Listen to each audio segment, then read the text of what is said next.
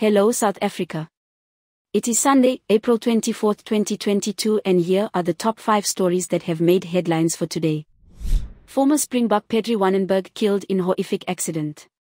A family member has just confirmed that former Springbok player Pedrie Wannenburg was killed in a horrific accident in Houston, America.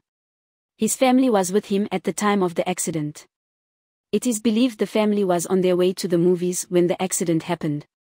Wannenburg reportedly got caught up in a high-speed chase of a teenager who was evading the police. Woman employed by eThekwini Metro shot in the head multiple times. A 36-year-old eThekwini Metropolitan Municipality employee was shot and killed on Saturday, April 23. KwaZulu-Natal, KZN, private security company, Reaction Unit South Africa, said multiple bullet casings were found near her body. According to RUSA, the deceased woman was employed as a supervisor for the eThekwini municipality. She was allegedly shot and killed on Old Main Road in Ottawa, KZN, outside the Water and Sanitation, Roads and Stormwater Maintenance Depot.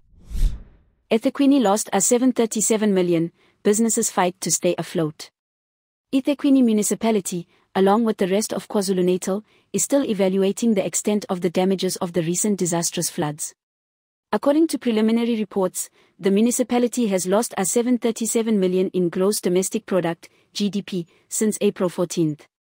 Businesses leaders across sectors in eThekwini met with the municipality to assess the current Herculean task of rebuilding the city. Mayor Msolisai Konda says eThekwini is one of the hardest hit districts in the province as all of the 111 wards suffered from the torrential downpours and their aftermath. SASSA R350 grant recipients must reapply, applications open on April 23.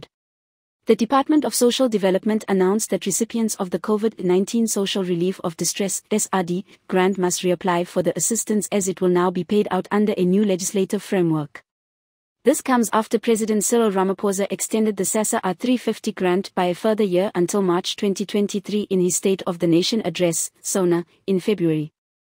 Ramaphosa said the grant was being extended to ensure no person in his country has to endure the pain and indignity of hunger. COVID-19, SA records 4230 cases and 2 deaths, 16.8% positivity. South Africa recorded 4,230 new COVID-19 cases on Saturday, April 23, according to the National Institute of Communicable Diseases, NICD. The 25,161 tests conducted over the past 24 hours represent a positivity rate of 16.8%. The 4,230 new COVID-19 cases detected in South Africa on Saturday bring the total number of active cases in the country to 26,819.